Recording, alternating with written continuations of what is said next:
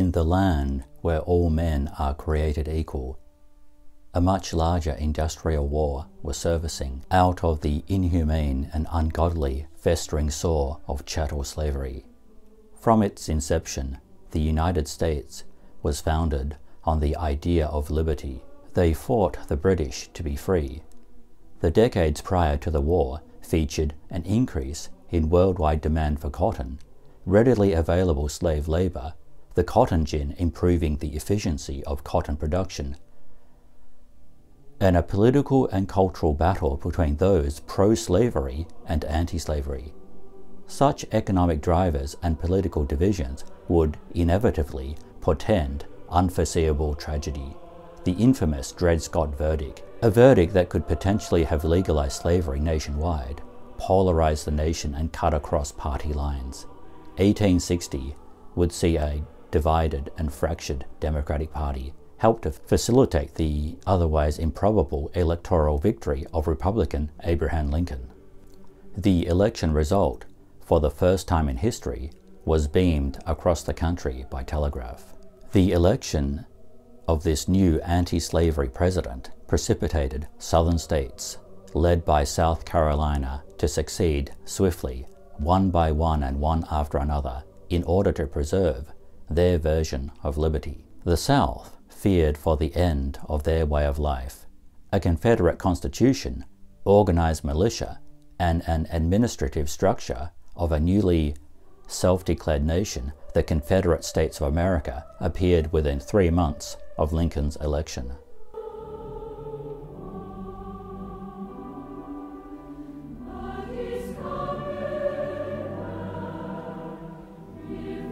The outbreak of war set about the release of political tensions over slavery. When hostilities began, people in the southern states danced in the street. In their land of liberty, about 1 in 8 Americans, men, women, and children, were, in the eyes of their exploiters, little more than beasts of burden. Slaves were bought and sold within sight of the Capitol building in Washington. These people were the personal property of other people. They were enslaved from the moment of their birth, a dirt floor welcome to the world, and, if they survived, were branded and enslaved due solely to the color of their skin. It was both a war of succession and a war for the soul of the still young nation yet to be fully formed in constitution and character. The militias of the southern states were able to quickly unite into the Confederate Army, initially larger than the Union Army, which at that time had been preoccupied with fighting the nation's indigenous peoples. Lincoln believed the purpose of the succession was to change the nature of government. He stated his war aims as nothing more than preserving the Union, and it was Republican Party policy not to interfere with slavery where it already existed. He appealed to the better angels of our nature in his first inaugural address. However, 4 years later, in his second inaugural speech, he stated that he believed God's purpose for the war was to eradicate slavery. Nonetheless, the rank-and-file Union soldier believed he was fighting for the Union and the flag. A common contemporary phrase was, "fighting to maintain the best government on earth." Such is the murky, dark, and enigmatic nature of war and its causes. The causes of this war, the details of which are still debated by historians. No one envisioned the total war industrial-scale slaughter that followed.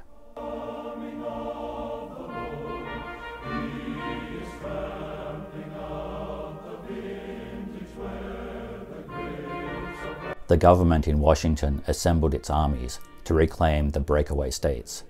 Confederate General P.T.G. Beauregard ordered the first shot to be fired upon Fort Sumter on a Sunday, beginning the armed conflict. The garrison was planning to surrender. Beauregard would have got the same result on Monday without the bloodshed had he been a bit more patient. Instead, history records that the South fired the first shot. 32 million people to the north were now at war with the other 9 million to the south, with about 4 million of them being slaves. The troops came from all over the northern part of the country. They were Irish Americans, Greek Americans, German Americans, and so on. Men from Europe and Canada arrived and immediately joined the Union Army. Many were bilingual, speaking both English and their mother tongues. When the English language failed to supply the right word, they used their own. And when the different varieties were mixed together, the troops appropriated words from each other and added the new words to the hybrid soup that is the English language. Skedaddle traces its origin from this time, first recorded in 1861. It is not known where it came from before the war and is not necessarily a creation of the conflict. Nonetheless, due to the war, it caught on and spread across the country. It is definitely a very useful turn of phrase when people are shooting at you. A contemporary expression for experiencing battle was seeing the elephant, which caused more than a few men to flee. The conflict and the congregation of men from all walks of life, from all over the world, catapulted skedaddle into global English. When troops began to desert or avoid the draft in large numbers, skedaddle was the word most used. Shoddy also emerged in the same way as skedaddle, as an adjective to refer to the poor quality of the supplies the Union soldiers were provided with. Simon Cameron served as Secretary of War during the early stages of the conflict. He conducted the business of war in a corrupt way, paying high prices to his supporters for inferior goods. Lincoln got rid of him by sending him to Russia as an emissary. Shoddy was originally a noun to refer to low-quality wool and the goods made from it. In order to fulfill orders, textile manufacturers wove recycled wool into the shoddy fabric. The result was that the uniforms ripped after a few weeks of wear. Shoddy soon became an adjective to describe the various defective goods supplied by the War Department. Later, a Civil War period was irreverently referred to by contemporaries as the Age of Shoddy, due to the various improvised infrastructure brought about by the immediate needs of the war. There was much to describe as shoddy. Railway bridges made from either bean poles or corn stalks were typical of the rush to facilitate the war effort. The practice of burning railway bridges was a common military tactic, creating the need for speedy rebuilding. The Union Engineering Corps became uniquely skilled in erecting bridges at a speed that seemed like magic. Shebang was an Irish Gaelic term used for a hut or shed, first recorded in 1862. Irish troops referred to any small structure on the battlefield or camp as a shebang. While we no longer use shebang to refer to such shelters, it survives in the expression the whole shebang, first recorded in 1869.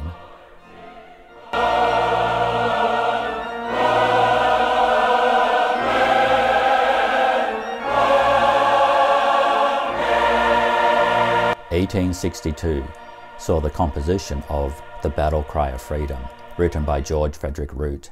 It was a patriotic song advocating the Union cause. The song was immensely popular. Even the Confederate soldiers liked it, so an alternative version was composed for them. The first line of the Union version contains the words, "Rally round the flag." The Confederate version calls for rallying around the Bonnie flag. Some of the most famous songs ever written came from this period, such as the Battle Hymn of the Republic, and later, When Johnny Comes Marching Home. A defeated or idle man was called a deadbeat, and a near miss was known as a close call. When a Confederate soldier was shot, he would most likely be shot with an Enfield rifle from Britain and with mini-ball ammunition from France, a devastating combination. The Union Federal Armory learned to make cheaper substitutes for the expensive French mini-ball ammunition, improving the economy of the carnage. New technologies with old tactics saw casualty rates skyrocket to unprecedented levels.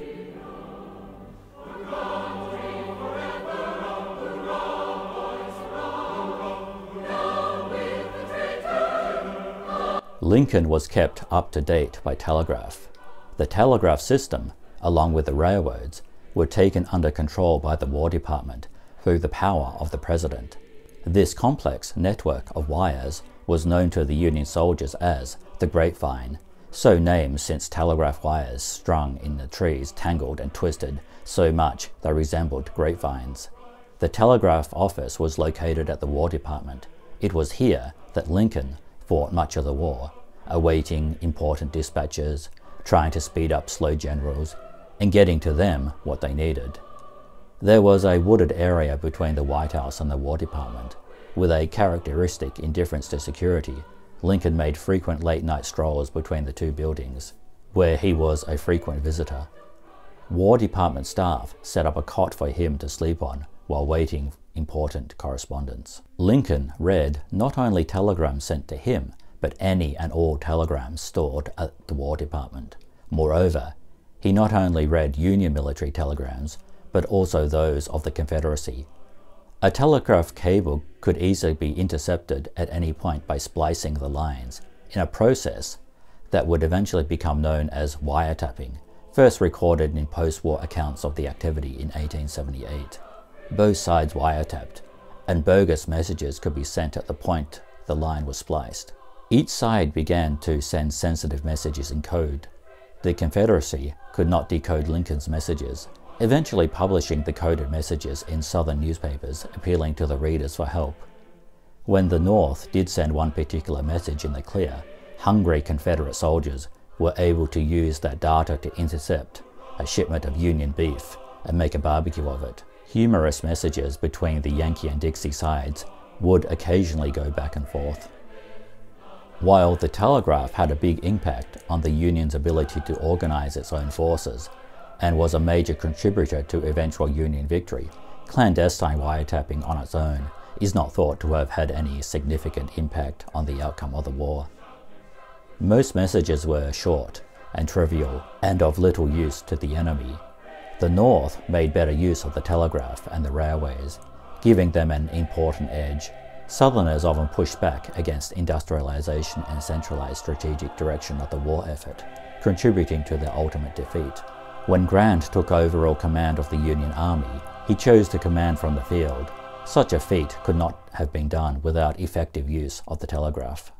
After the First Battle of Bull Run, the Congress adopted a resolution limiting the war to the maintenance and supremacy of the Constitution and not to interfere with established institutions in the South.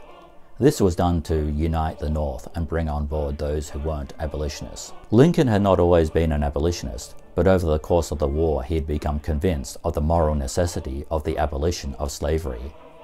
On the 1st of January 1863, Lincoln signed into law the Emancipation Proclamation, also known as Proclamation 95, was a legal instrument authorizing and directing an act within the legal powers of a sitting president. The Union had already begun the practice of confiscating Confederate property, to which was considered legal under the powers of a president conducting a war.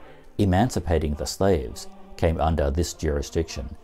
It was uncertain whether the Congress had the constitutional authority to take property from civilians, and the slaves were still considered property under existing laws. Lincoln was advised that he only had the legal power to confiscate private property, whether it was a horse and cart or a human being, under the powers invested under his authority to conduct the war effort. For this reason, the Emancipation Proclamation only applied to the states that the Union was at war with. The legal status of freed slaves was that of contraband of war, as opposed to status as human beings. Slave labor, used mostly for building forts and hauling supplies, was essential to the Confederacy war effort. Slaves were impressed into service before white men were conscripted. The move was not popular. It had little support in the Congress, and defied the accepted political logic of the day. The proclamation, a legal device that would now be described as an executive order, was derided at the time as something akin to the Pope's bull against Halley's Comet, alluding to the fact that the laws of Washington were not only not recognized by the Confederacy, but held in utter contempt. The fact that Lincoln could make this happen displayed awesome leadership and genuine moral courage. There were, of course, coexisting practical and strategic reasons for the move. To make clear that the war was a fight against slavery would preclude British intervention on behalf of the Confederacy. There were significant public opposition within Britain to the inhuman practice of enslavement. The British Navy was kept busy intercepting the vessels of slave traders and liberating the imprisoned humanity within. The proclamation did not actually free any slaves. It did, however, motivate more to escape. Moreover, it signaled to the world that the war was a moral crusade very much about slavery, and it helped to dissuade any European powers from intervening on behalf of the Confederacy. While it wasn't until December 1865, with the adoption of the 13th Amendment to the Constitution, that slaves were fully and legally emancipated. Nonetheless, the phrase Emancipation Proclamation is remembered as when the moral victory was won. Lincoln described the measure as the nation's last best hope to win the war. Lincoln was always opposed to slavery, but what he thought this meant in practical terms shifted during the war. At first he believed in a limited emancipation, then he believed in immigration of slaves to Liberia or Haiti, and finally he came to advocate for the 13th Amendment.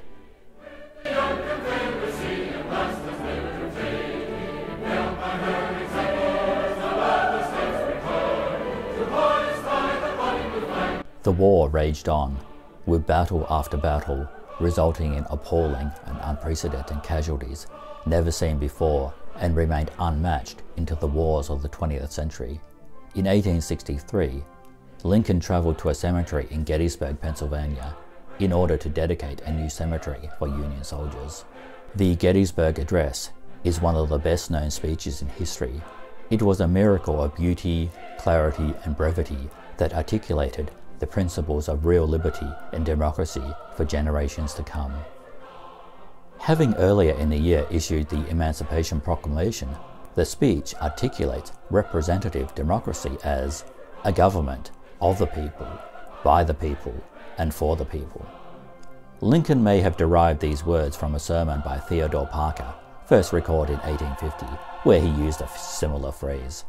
These words have hence been used by anyone wishing to define the highest ideals of democratic government. The draft in the North began in 1863 and was in full swing by 1864.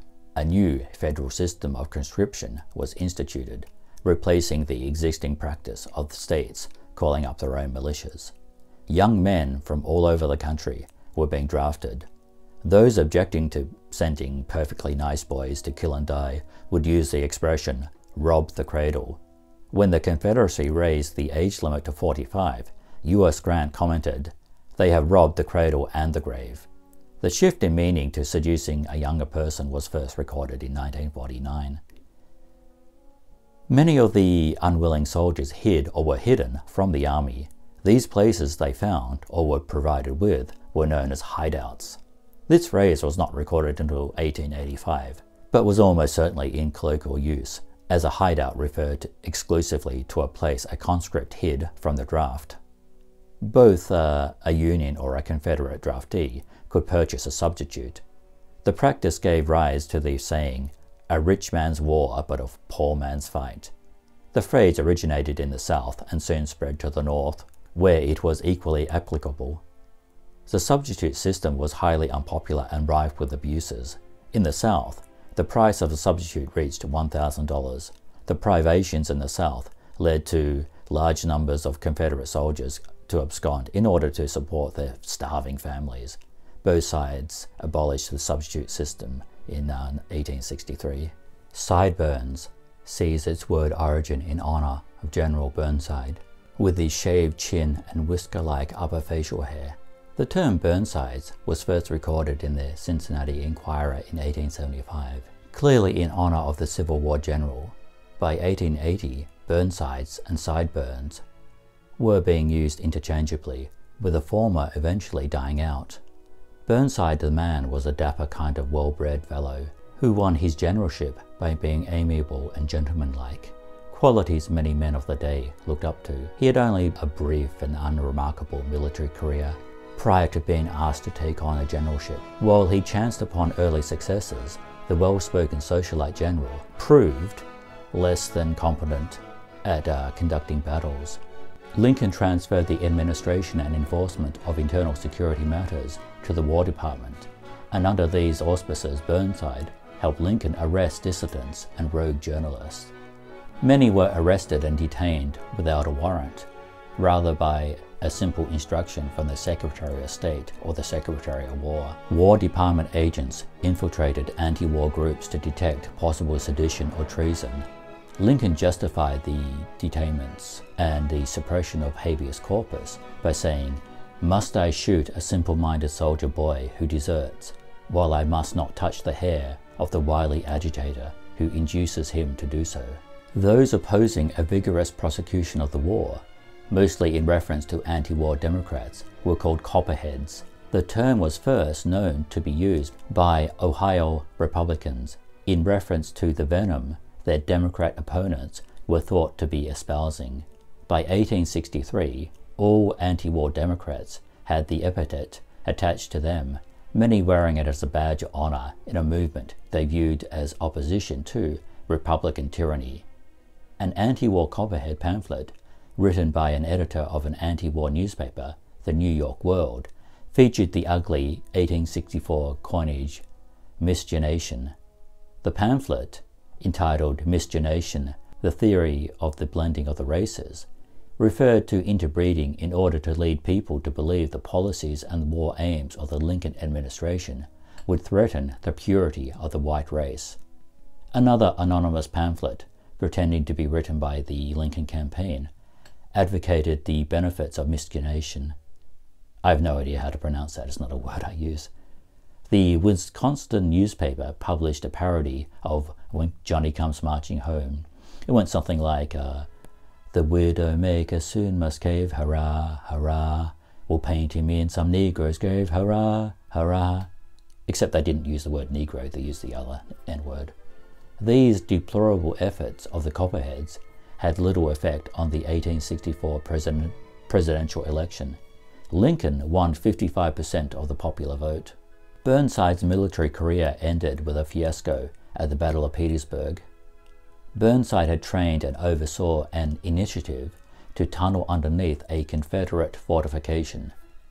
8,000 pounds of gunpowder was placed at the end of a tunnel to blow a hole at the end to allow a vertical entrance behind the line. The detonation succeeded in creating the entrance. However, when the Union troops entered the tunnel, they could not climb up the hole into the fort. All of the officers on duty that day were drunk and or incompetent. They were the kind of officers who had no business being an officer. No one had thought to supply ladders. That and other disasters led to 4,000 men being slaughtered during that part of the campaign. General Grant was forced to withdraw his army from Petersburg. To his credit, Burnside had long argued that he was not cut out to bear the responsibilities put upon him, refrained from the political intrigue rife among the Union Army leadership, and always took the blame for his various failures, which was an uncommon trait among generals. Nonetheless, the Union was winning the war elsewhere and everywhere else. Defeat for the Confederates was merely a matter of time, and Lincoln was renominated to stand for another term as president. When discussing his renomination in a speech, he commented, "I have not permitted myself, gentlemen, to conclude that I am the best man in the country, but I am reminded in this connection to a story of an old Dutch farmer who remarked to a companion once that it was not best to swap horses when crossing streams." The Democrats responded by adopting as one of their slogans, "Time to swap horses." No incumbent president had been re-elected since 1832. Nonetheless, with the subsequent capture of Atlanta, victory on the field assured electoral victory for Lincoln. The Republican Party won the election on a platform of peace through victory. The hopeful notion among the Confederates that European powers would intervene in their favor grew increasingly unlikely, and the blockading of the Confederacy was eliminating the Confederacy's ability to wage war. After capturing Atlanta, Sherman marched to the coast to split the Confederacy into two and vowed to make Georgia howl. His march through the Carolinas was even more brutal.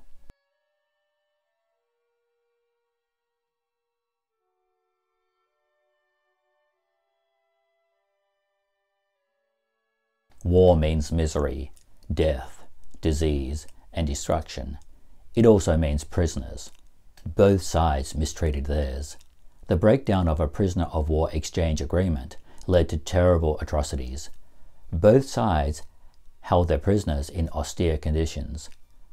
By 1864, a Confederate prison in Alabama was overseen by a Swiss-born ex-private, Henry Wirz. He had been injured, losing the use of his right arm, and was a dispatch officer for the Confederacy before assuming command of the prison, Camp Sumter in Andersonville, Georgia. The prison was hastily built in 1864 to relodge prisoners transferred from a prison near Richmond, which was by then being threatened by Union troops. The conditions there were miserable, even by the standards of the day.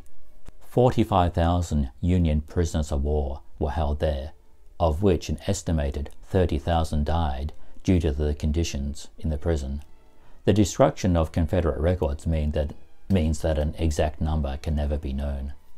An early attempt to liberate the camp led to 600 of the would-be liberators being taken there as prisoners. To what extent Wirz is to be held responsible for the privations are still debated, but it can be said with certainty that he was a tough disciplinarian. Several prisoners were shot by his revolver, others were killed by the prison guards on his direct order for infractions of prison rules. There was a light fence erected 5.8 meters in front of the main wall, and if a prisoner crossed it, he was shot. This line was known as the deadline. Although there were other fences of this kind in other prisons, deadline was first recorded in Wirz's trial documents a year later. He was hanged, the only Confederate officer to be tried and executed for war crimes. Camp Sumter actually did not have the worst mortality record. This distinction went to a facility in Salisbury, North Carolina, with a 34% mortality rate. The mortality rate for Camp Sumter was around 29%. Deadline was first used to refer to a date to which a newspaper article must be submitted in from around 1920, with the usage broadening from there. Confederate armies and cities began to surrender piecemeal to the Union, who destroyed and plundered as they surrounded and penetrated the South, the soon-to-be doomed Confederate States of America. The civilians feared hunger and disease more than the Union troops, whose advance was slowed by the trench warfare tactics of the day. As the defensive area became smaller, they became easier to defend, further delaying the inevitable. The Confederacy held out until the final surrender on the 11th of April 1865. U.S. Grant accepted the surrender of all Confederate forces after the Battle of Appomattox. A surrender document was signed. Grant afforded Lee with rations for his starving army. A grateful Lee commented that the generosity of the surrender terms would help reconcile the country. Grant went on to become the 18th President of the United States. Lee continued to be involved in post-war politics.